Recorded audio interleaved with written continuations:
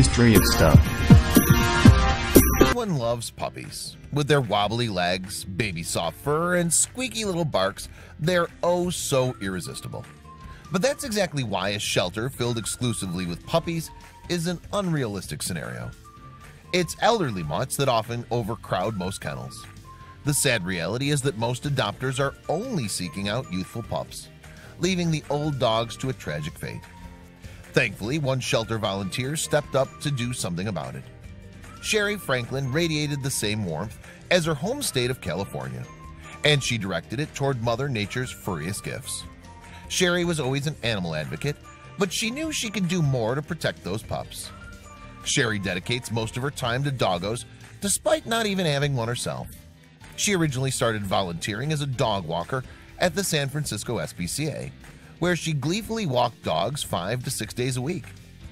Funny enough, Sherry wasn't always drawn to animal shelters, but a run-in with a lonely kitty may have been the gravitational pull that she needed to realize her destiny as a friend to pets everywhere. One day I found a cat, and I took him into the animal shelter, and I heard the dogs barking, and I thought, I have to leave here. I can't deal with this, Sherry said. As I left, I realized I needed to deal with this because that's the reality. Once she started dedicating large chunks of her time to the sweet mutts at the SPCA, she couldn't stop.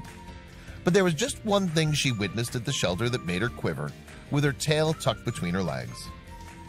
I'd see potential adopters come to look at the dogs, and I'd see them walk right by the old dogs and barely even look at them, she regretfully explained.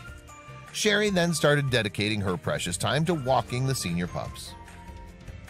But walks alone weren't enough, so Sherry took action.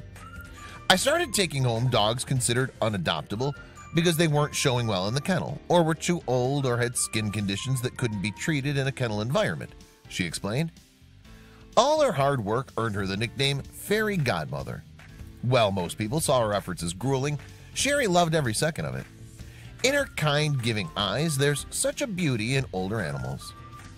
Sherry was 49 years old at this time, so not only were the dogs not getting any younger, but neither was she. She always imagined running her own animal sanctuary, and the universe was giving Sherry signs that her time to make those furry fantasies a reality was now.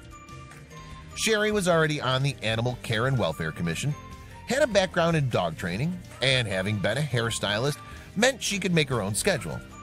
It seemed that the waters were parting for Sherry and her beloved rickety mutts.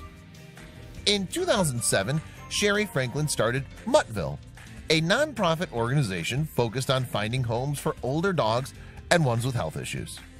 While ageism and ableism have their claws hooked deep into humans, Sherry wasn't going to let that destroy the lives of innocent animals.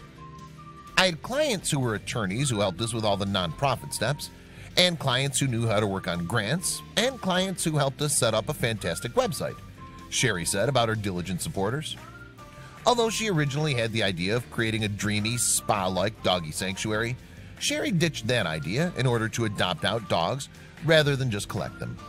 She wanted to save as many lives as possible. There are people willing to open their homes and hearts and willing to take in a really sweet dog, willing to give them love for a year or however long they've got, Sherry said. While the cage-free Muttville mostly deals with Northern California dogs, the organization has taken in dogs from as far away as Korea. No dog is too inconvenient for Sherry's help. Being the executive director of Muttville has even improved Sherry's previously deteriorating optimism regarding society, as she used to regularly watch people neglect dogs left and right. It was fundamentally depressing. After working in shelters and seeing people drop off their old pets or abandoning their pets, you start to get the idea that people suck, she said. But now Sherry gets a look at the warm-hearted side of humanity. For her work, Sherry received the Jefferson Award for Public Service in 2010 and was graciously awarded at the CNN Heroes Gala in 2016 as well. Renowned actor and animal lover Neil Patrick Harris actually presented her with the award. The rescue work that Sherry's accomplished served not only dogs but also the adopters. I've had so many people come back and tell me how their Muttville dog has changed their life, Sherry said. Still, there was one dog that Sherry herself never got the chance to save, though there's no doubt she would have. He lived in an old barn in rural Tennessee, and the old mutt needed some serious help. Luckily, someone else provided it. That dog is Lazarus. The sweet Pyrenean mountain dog lived a life of neglect and discomfort throughout his first 7 years. We can only imagine the fear that plagued the poor pup, who sported a pretty gnarly hairdo. The Tennessee pooch spent those years cooped up in the smelly, filth-coated barn, having no room to run and no sky to see. He was left alone to fend for himself, unintentionally fencing himself in with his own waste. He must have been particularly uncomfortable. Pyrenean mountain dogs have double coats of fur. With a dense, fine undercoat, without proper grooming, matting can lead to skin issues, and unfortunately, Lazarus endured extreme matting. The matting was a surprisingly weighty mess. Lazarus's fur overgrew to an incredible mass, weighing an astonishing 35 pounds. His life was at stake, and help needed to come sooner rather than later. Grievously, the dog's owner reportedly suffered from a mental illness, having called a relative for immediate assistance, so the owner was no help to Laz. Little did the helpless pooch know he was about to encounter the best day of his heretofore sad life. Soon enough after the owner's relative made an urgent phone call, a diligent rescue team of volunteers from the Big Fluffy Dog Rescue, which included 2 groomers who must have anticipated the challenge of their career, came to liberate Lazarus. To the horror of the rescue team, there was a tremendous amount of dirt and feces blocking the door to Lazarus's barn stall. So much so that the team had to shovel a path to save the poor furry angel. Lazarus was so close to freedom. When they could finally tend to the struggling pooch, the team immediately became aware of some health problems Lazarus had been facing, which hindered his ability to get around with ease. The matted fur, like a swarming, restricting ivy plant covering the building, tragically made it impossible for him to walk. The mutt must have dreamed of running free in a sunny field, chasing cats and butterflies, but would he ever be able to? Gene Harrison, the owner of Big Fluffy Dog Rescue, said he had no muscle mass and was unable to move around, let alone walk. Although the news was alarming, the team just had to start buzzing off some of that nasty dead fur without hesitation. It took hours to groom Lazarus, who initially cowered from the rescue team's touch of pure fear. Once the neck was free from the fur prison, however, he warmed up, realizing that the group of strange humans had good intentions. He calmed down and seemed to realize the grooming was making him feel better. Jessica Kinchelow, one of the dog groomers, said on behalf of Lazarus, "Rest assured, after cutting off all Lazarus's impeding fur, he was a new man, or rather a new good boy. We think he looks rather dapper in his new do." Gene Harrison mentioned that he, unfortunately, didn't have typical dog mannerisms down pat. "Lazarus doesn't know how to be a dog," she said. "He doesn't exactly know how to behave like a dog. He'd soon learn, though." Gene voiced that the still shy Lazarus approached a freshly grilled steak cautiously, which made us sad. "Dogs shouldn't have to be grateful for food," she said, "nor should the innocent creature ever have to suffer." But Lazarus's suffering was now over. From there, Lazarus was taken into a foster home in Virginia, where he'd embark on his arduous recovery journey, as well as receive heaps of good boy pets and kisses. He had a lot of pain to overcome, but more importantly, he had a lot of happiness to look forward to. It would take weeks or even months for the pup to regain strength, muscle mass, and a little self-esteem prior to getting adopted by his forever family. But until then, Lazarus still had his sights to see and steaks to devour. As expected, Lazarus was adopted in no time. His family clearly takes proper care of his precious, high-maintenance coat and gives him tons of TLC.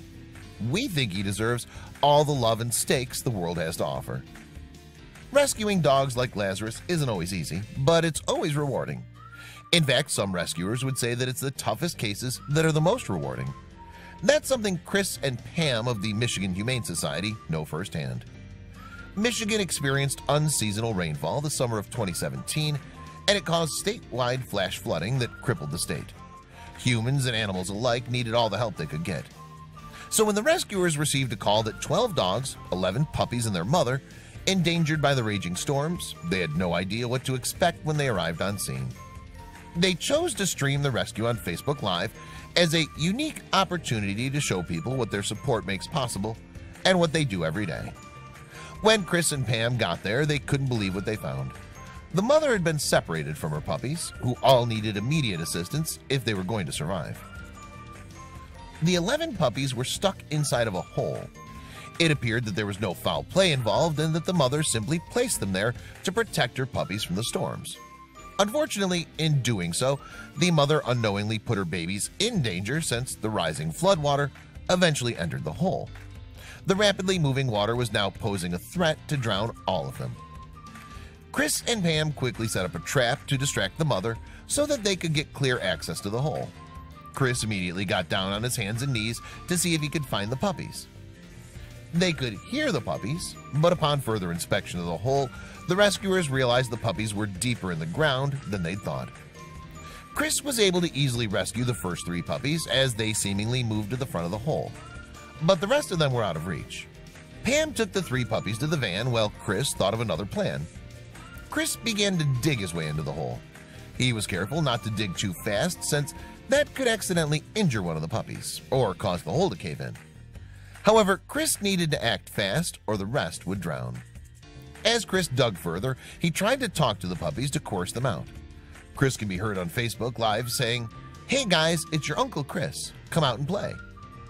Chris attempted to lure the puppies out with food now that the hole was widened. Luckily, this enticed 5 of the puppies to peep their heads out to take a whiff, allowing Chris to grab them. But what about the rest? There were still 3 chatty puppies stuck inside.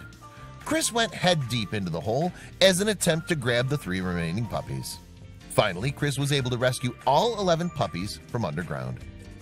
The mother sensed that these kind humans had saved her puppies and allowed the team to rescue her along with her babies. All 12 were taken to the shelter to be warmed, cleaned, and vaccinated. Word of this Facebook Live video quickly went viral. People were dying to know what happened to these stormy puppies, and applications came flooding in to adopt them and their mother. 12 lucky families were soon selected to adopt the pooches. It only seemed fitting that Adoption Day was filmed, just like the day they were rescued. It was the perfect epilogue. All the families were seated in a room and handed a piece of paper with a number on it corresponding to the order they got to pick their new family member. One by one, the puppies met their forever families to start their new lives. The mother, Raina, was adopted also that day, proving it wasn't just the puppies who touched the rescuers. The Michigan Humane Society felt it was important to share this rescue story with the world, to shed light on the amazing work they do, and that none of this would be possible without their loving community.